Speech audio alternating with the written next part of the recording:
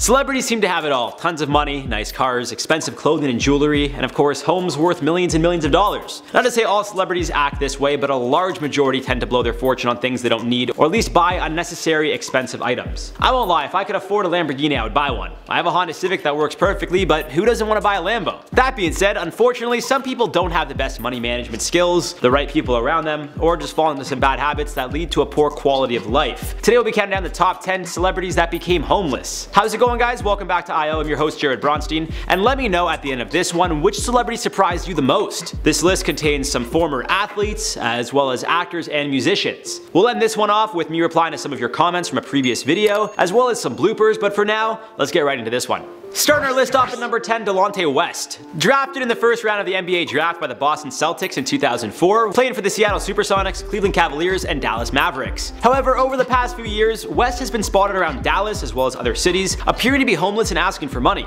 In 2016, reports first broke that West was seen out begging for money, although he went on record claiming he wasn't homeless and was helping out a paralyzed man nearby who was asking people passing by for change. In 2019, another photo of West started making the rounds, with multiple sources claiming he is homeless and battling addiction, as well as suffering from schizophrenia. Another user claiming to be West's cousin stated that he deals with severe mental health issues, something that has been rumored to start taking place during his time with the Cavaliers. Although West has also denied these claims, as recently as January 2020, a video went viral on Twitter of what appears to be West getting beat up in the middle of a road. Turns out the man attacking West was actually the victim, who West hit with a bottle first. In a second video, a shirtless West can be seen handcuffed speaking with police and not making much sense. Of what can be understood, West claims to be the leader of the Navy SEALs, and at one point refers to himself as the real president. He also claims the man that attacked him had a gun, and then when asked where the gun is, he just swears and says I don't know. As of now, West's whereabouts are unknown, but hopefully he gets the help he needs. And at number 9, Gary Glitter. Now the name may not ring a bell immediately, but Gary is most notably known for the song Rock and Roll Part 2, among other gross things. Now look up that song, unfortunately we can't play it for you, but unlike a lot of others on this list, Glitter didn't go homeless due to a lack of money, but instead due to his disgusting past. In 2005, Glitter was convicted of having unwanted relations with a 10 and 11-year-old girl while living in Vietnam. In 2006, he was sentenced to just under 3 years in prison, and when he returned to his native country of London, had a tough time finding places to live. Although he could afford luxurious homes and residences, neighbors would complain to landlords that they didn't want this predator living beside them, to which, well, I really don't blame them. Time and time again, Glitter would end up on the streets with quite literally nowhere to go due to the fact that his reputation was known internationally. In 2015, Glitter was once again sentenced to jail, this time for 16 years, for incidences that took place between 1975 and 1980 that relate to the same charges that happened in Vietnam. Although he's been given a permanent home in the form of a jail cell, I'm sure his fellow inmates don't treat him too kindly, at least I hope not.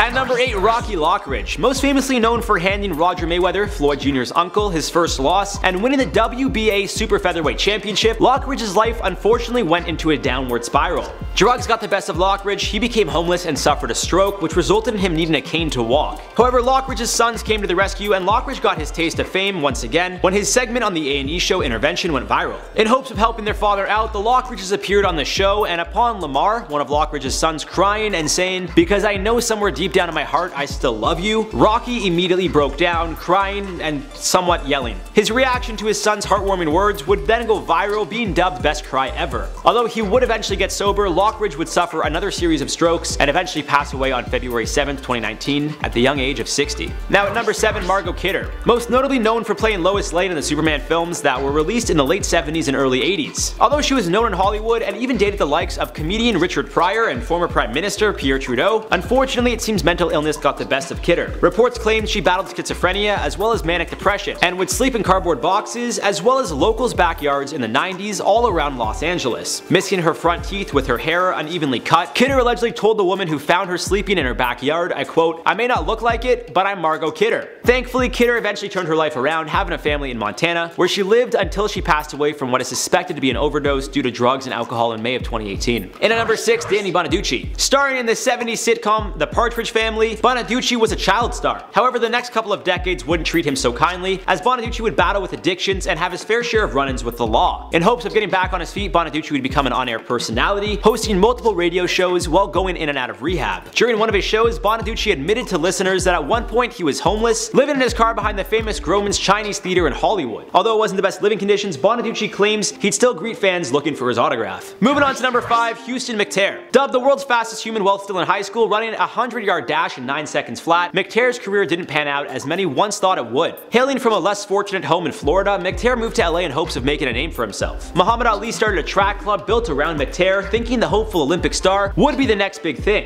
In 1976, McTair was kept out of the Summer Olympics due to a hamstring injury. In 1980, his dreams of competing would once again be crushed after the United States would boycott the games altogether. This would lead to McTair falling into some bad habits, mainly abusing narcotics. Eventually, McTair would lose everything, resorting to sleeping on a bench for years on Santa Monica's beach until an older woman rescued him. In 1993, McTair would marry that woman, Swedish sprinter Linda Haglund, and the two would start a family of their own in Sweden. McTair would pass away from lung cancer on November 1st, 2015 at the young age of 58. Now at number 4, Randy Quaid. The actor who has been nominated and won a handful of prestigious awards and is known for playing Cousin Eddie in the National Lampoon's Vacation franchise has had his fair share of troubles following his success. In 2009, Quaid and his wife were arrested after fleeing and failing to pay a $10,000 hotel bill. The following year, Quaid and his wife once again had a run-in with the law, being charged with burglary after spending 5 days in the guest house of a vacant home they previously owned. Although they claimed the house was wrongfully transferred due to a forged signature, which was not the case. Since Quaid and his wife have had other issues, with them fleeing to Canada in hopes of seeking asylum. Although Quaid's wife is Canadian through her parents, when Quaid applied for citizenship through marriage, he was denied back in 2015. As of now, it's believed the two are living in Vermont, where Quaid's wife grew up. And at number 3, Natasha Lyonne. In the 90s, Lyonne was killing it in the film industry, landing roles in films such as Dennis the Menace, Slums of Beverly Hills, But I'm a Cheerleader, and most notably,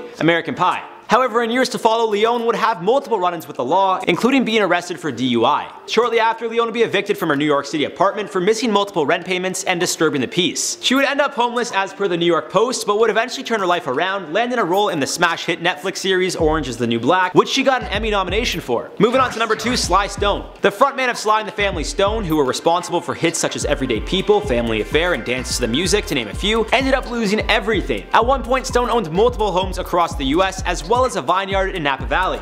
But after years of poor money management, substance abuse, and excess, he lost everything. Stone now lives out of his van and has been doing so for the past decade. Although going from a 5,400 square foot mansion in Beverly Hills to a van sitting alongside the curb in Crenshaw would discourage people, Stone seems to enjoy it. In an interview with the New York Post, Stone said he continues making music with his laptop out of his van, and went on to say, I quote, "I like my small camper. I just do not want to return to a fixed home. I cannot stand being in one place. I must keep moving." End quote. Now in at number 1, Sugar Ray Williams. The former captain of the New York Knicks and 10th overall pick in the 1997 NBA draft would spend 10 years playing in the NBA before filing for bankruptcy in 1994 following his retirement. Filing would end up with Williams losing his house as well as family, so he decided to apply early for his $200,000 NBA pension. After receiving the pension, Williams would move to Florida, where he would fall victim to a real estate scam, making it even harder on him financially. This would lead to him working odd jobs, coaching local basketball teams, working maintenance in apartments, and even working in a bakery, to name a few. During this time, he would also receive grants from the NBA Retired Players Association, totaling to about $10,000, which unfortunately did not help him much. Williams would then be reported homeless, living out of a broken down 1992 Buick in Florida. Eventually, Williams' luck would turn around, getting employed by his hometown's recreation department. He would go on to marry Linda Crawford, a friend and nurse who also helped him get back on his feet. However, in 2013, on March 22nd, Williams would pass away due to colon cancer. And there you guys have it for the top 10 celebrities that became homeless. Let me know in the comments below which one surprised you the most. Some of these names may not look too familiar to you guys, but a quick Google search will have you going, oh, it's that guy? No way. Just trust me on that one. For now, let's reply to some comments from the video. TikTok broom challenge is a hoax. Emlo the Puppet said, literally everything from TikTok is a hoax. Yeah, it's like, I don't know, it's mainly like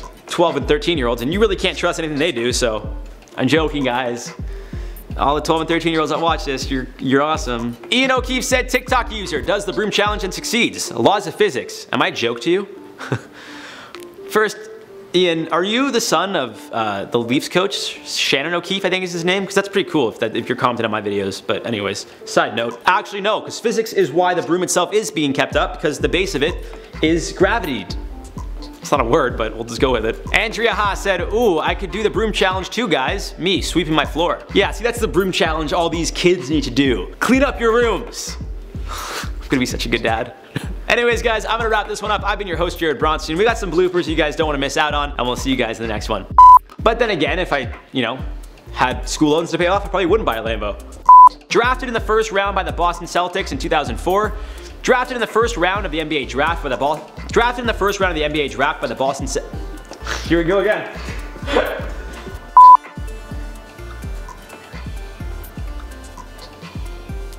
Gotta loosen the shoulders, pull a McGregor, baby. And disturbing the peace. I spelled peace like P-I-E-C instead of P-E-A-C.